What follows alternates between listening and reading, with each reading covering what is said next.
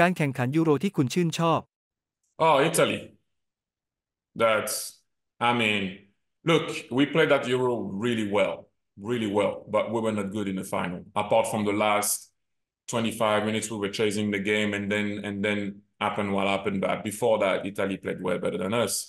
And I don't know why on the day they didn't play so well in the tournament. In the final, they played well, and it was the total opposite. And so to be able to win the Italian way, because it's usually them that like you feel like they don't do much, and then suddenly, boom, you lose the game. That's exactly what we did to them.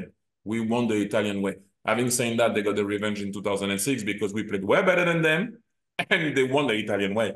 But look, it was a nice one to be able to win like that.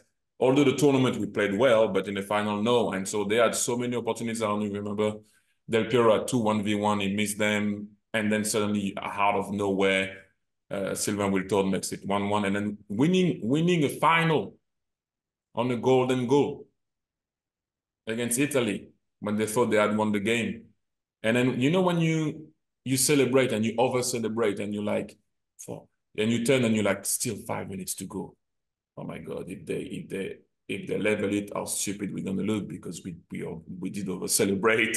But when you can celebrate and it's over in the final, oh, it's like that goal of Trezeguet, the way he hit it, and we knew it was over. You can just run for days. You know it's over. There's no putting the ball back in the middle. There's no like, calm down, guys. Let's keep it serious. There's nothing, none of that. You can just go ballistic, and that's what happened. So that always gonna be like winning a final on the golden goal.